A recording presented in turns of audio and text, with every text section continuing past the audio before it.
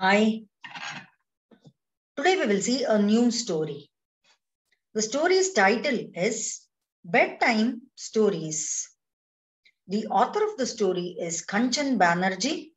Illustrations of the stories are done by Harshvardhan Gantha, and the book is published by Pratham books. Here we are going to see a story inside a story. Let's go and read. My Amma tells me a story every night. This is this boy's mother. This mother tells a story daily at night before this boy sleeps.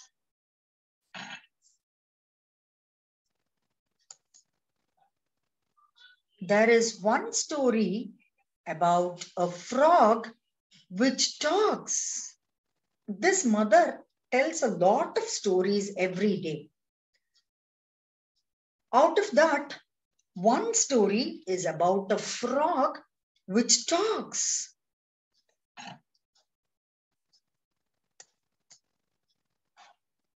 There is another story about a king with a long beard. This is a beard.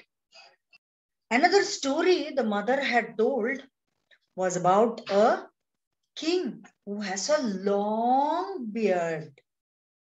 See, can you all see here? Even a mouse can hide inside the beard. Sometimes it is about a flying elephant. Oh, can you all see the elephant? It is flying here. This one also is the story which that mother tells that boy. In one story, a fox and a tiger are friends. The tiger falls into a hole. So there was one story where there was a tiger and a fox. They both were friends. But one day what happened is the tiger fell into a hole.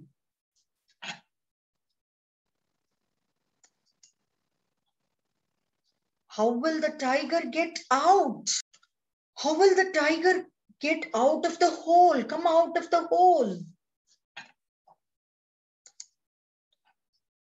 Then the clever fox saves the tiger. This is the best story.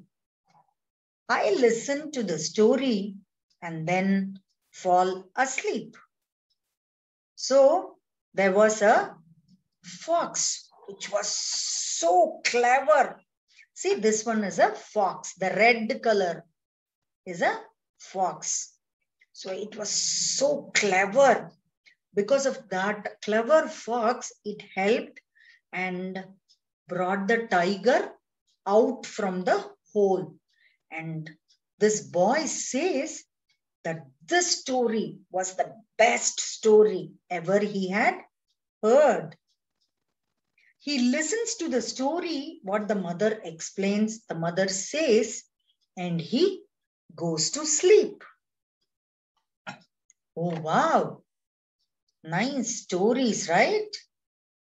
Difficult words. Beard, a growth of hair on the chin and lower cheeks of a man's face. Try these. What kinds of stories do you like to listen to and why?